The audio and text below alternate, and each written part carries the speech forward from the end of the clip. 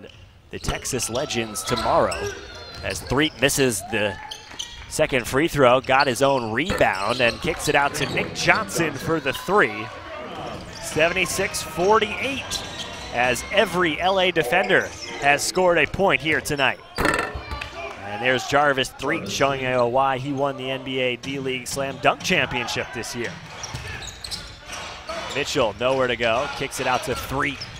Jarvis, and one, as he went right at Alfred Aboya. Franklin, ball loose, Brown hustling for it, tripped up, 3-on-1 for Rio Grande. Jarvis Threatt, the alley-oop from Jaron Johnson.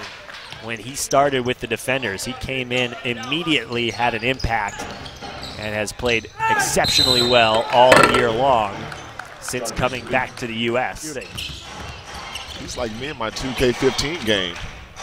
Tyrone White for three. Portland in the house.